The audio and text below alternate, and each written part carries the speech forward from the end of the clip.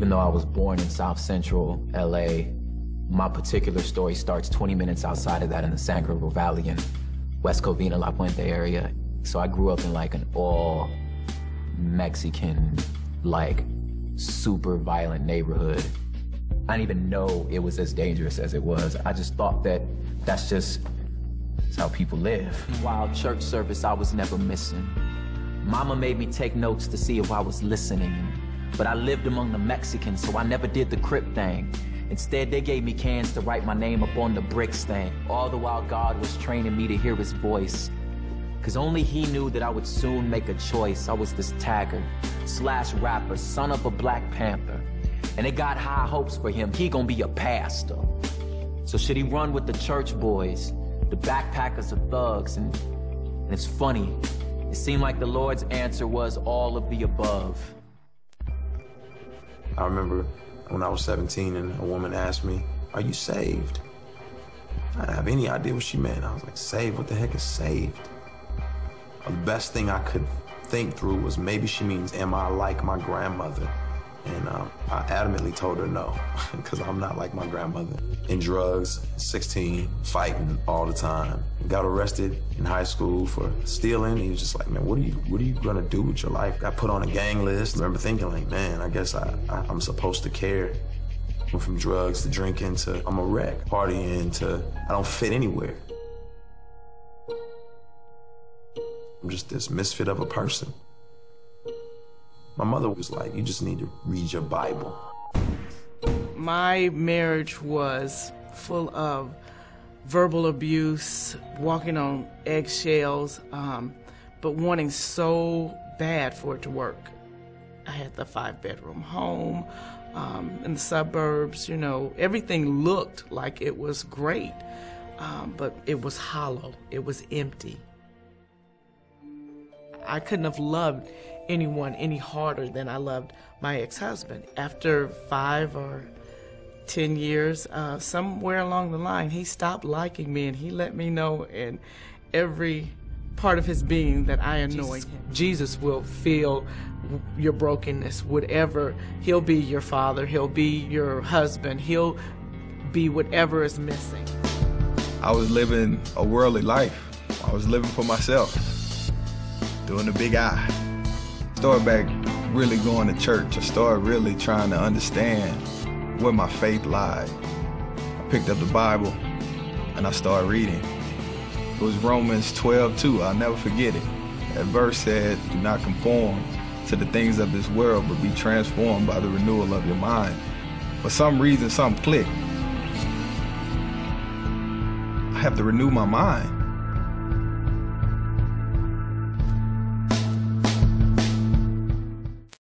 In this day of reformed theology, we are now living in an age of what I call the religion of things. Now, when I was growing up at the True Vine Missionary Baptist Church in Newhart on Highway 147 South, they used to say, much prayer, much power. I'm not suggesting that there's anything wrong with wanting or having nice things. But what I am saying is that things ought not be the ultimate thing that determines who I am. Dr. Christopher Davis, Senior Pastor of St. Paul Baptist Church, is committed to taking God's Word to a hurting and lost generation as he builds people of purpose, power, and praise. And now, the preaching and teaching ministry of Dr. Christopher Davis. Chapter 22, verse number 10. When you have it, say amen. And the King James Version reads on this wise: thou shalt not plow with an ox and an ass together. Thou shalt not plow with an ox and an ass together. I want to preach this morning as a spiritual guide with this thought in our minds: get your away from me. Uses metaphor, particularly when it comes to a metaphorical reference to the animal kingdom. God is trying to show you the temperament of people. Whenever you look at the Bible and whenever you see God using animals metaphorically, it always has to do with the temperament of people. Whenever you read the 22nd chapter of the book of Deuteronomy, what you will discover is how God is dealing with how you ought not be connected to dissimilar stuff. And so here in the text, he begins to talk about the trouble you get into when you try to mix, match, or connect with something that's not similar to you. I'm going somewhere now. So he says here in verse number 10, do not plow with an ox and an ass together. I'm trying to help you understand the text in context. See, the spirit of an ox is somebody, you all, who have not submitted unto the Spirit of God. The spirit of a donkey is somebody who's trying to live their own way, selfishly, without being governed by the word of God, the command of God, and the principles of God. And Moses says you cannot yoke an ox and a donkey together. And maybe your problem is you got the spirit of an ox, but everybody you deal with is an ass. And the text says you cannot plow with them together. Why? Because their attitudes are totally different. And maybe, don't say amen, just look amen. Maybe the reason you keep going through rejection and depression and discouragement and hurt and you're always crying and you ain't never happy is because you keep coming in contact with and connecting with too many asses who do not have the right spirit to help you get to where God wants you to get to. Just wonder, have I got 3 people in here bold enough to declare, Pastor Davis, I'm an ox. I got the spirit of an ox. I'm going where God wants me to go. I'm doing what God wants me to do. I'm going to have what God wants me to have. So if I'm an ox and you ain't an ox, get away from me. I wish I had somebody. You got to be connected to the right somebody. Because they come to church. Just because they got their name on the roll does not mean they got the right attitude. Just because you in the same place with me, just because you sit on the same pew with me, just because you sang in the same choir with me, does not mean you think like me. Listen, you can be in church and still be a jackass. Hello? Super religious, know the Bible, know the 23rd and the 27th Psalm. Know when to shout, not how long to shout, know all 4 verses of Amazing Grace, but when it comes time to live out what's been put in, then you know what kind of animal you're dealing with. Let me teach what I learned. Donkeys were considered the lowest animal on the totem pole, if you please. And that was based upon the assessment and the assignment of society. Uh-oh. The donkey was the lowest animal in the food chain, if you will, according to society. Society had determined and culture had determined that the donkey was the lowest animal in the animal kingdom. Here I come. Too many of us have given power to the world and the power of our worth to let other people determine our value. And all of a sudden we begin to live out of the downgraded expectations of others because they told us who we were. Because anytime you don't know who you are, there is always somebody who is willing to define you. And more often than not, it has nothing to do with what God has said about you. Tell you what else I learned. Donkeys was small. Watch this now, because I'm about to help you see if you're connected to the wrong animal. Donkeys were very small. And as a result of being small, they took small steps. On the other hand, an ox was a large animal, a very aggressive animal. And so big animals take big steps. Are y'all praying with me? So if I'm an ox taking big steps, and I'm connected to a donkey taking little steps, in most cases, it won't be long before I've got to slow down my pace in order to keep up with the donkey. Preach, Pastor Davis. See, being connected with a donkey will keep an ox from moving at a pace that's in line with their natural makeup. I wish I had somebody.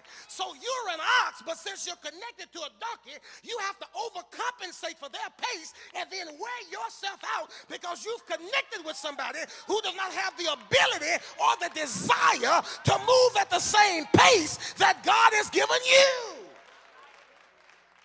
And watch this. And by the time you disconnect from them, you just wore out. Because listen, being connected with some folk that cannot keep up will wear you out. Have I got some help in the house? Can I tell you something else? Can I tell you something else? You sure you can handle it?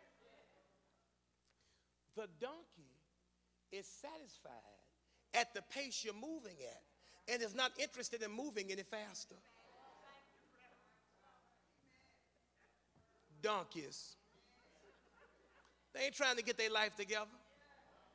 Donkeys. They could care less about getting out of debt. Donkey. What they care that you want to go back to school or finish school. They ain't trying to own no house. They ain't trying to settle down. They ain't trying to come out the club even though they 6 months away from their 50th birthday. Come on, talk to me, somebody. Listen, just donkeys. But watch this. Not only will a donkey cause you to slow down your pace, but that also suggests that donkeys are satisfied at watching you live beneath your potential.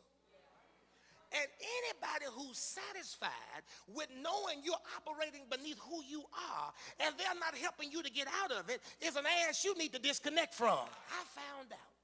Can I tell it? I found out, Bro Mac, that donkeys, when nobody is watching them, they feed on coarse and poisonous weeds that cause them to have bad breath. I'm going to help you in a minute. They eat on coarse and poisonous weeds that cause them to have bad breath.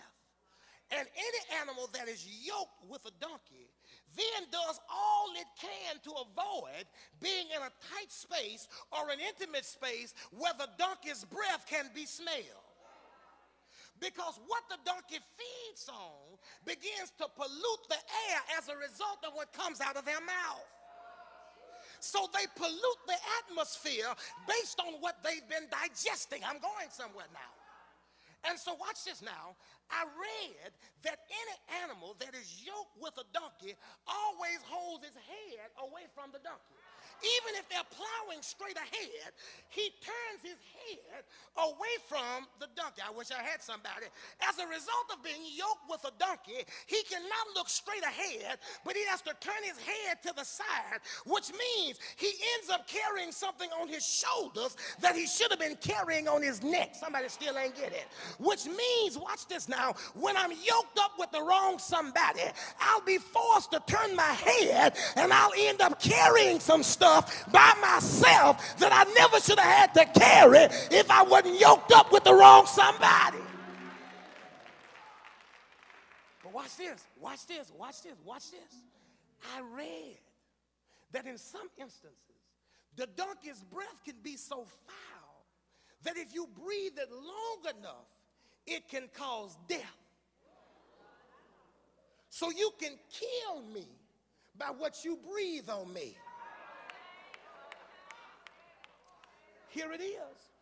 I don't need people in my concentric circle of influence and friendship who are always opening their mouth and speaking death and never speaking life over me. See, get away from people who only know how to open up their mouth and spew out poison and release damaging things into the atmosphere. And after today,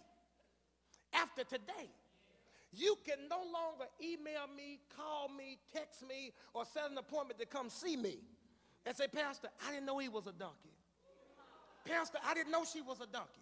Because all you had to do was smell their breath. Hello? My name is Christopher Davis. I'm a gospel preacher, and I approve this message. Hello, somebody.